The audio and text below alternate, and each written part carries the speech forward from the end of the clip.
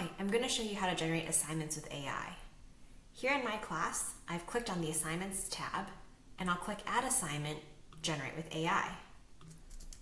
My instructions here for the science class are: use this Punnett square for blood type inheritance to generate 5 questions from easy to hard. I'm going to upload this Punnett square that I've discussed with the class. The AI has suggested a title for my assignment, and I'm going to jump over here on the left-hand side to Questions.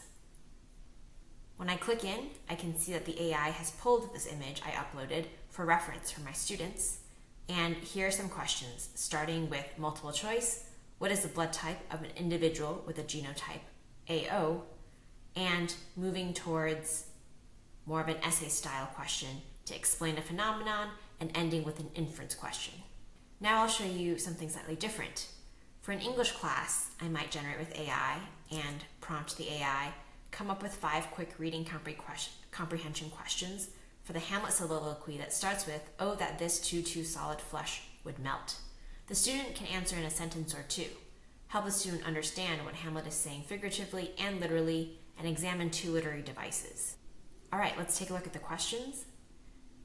The AI has pulled in the soliloquy in its full so that my students can reference it. And here are some quick short answer questions for them to answer.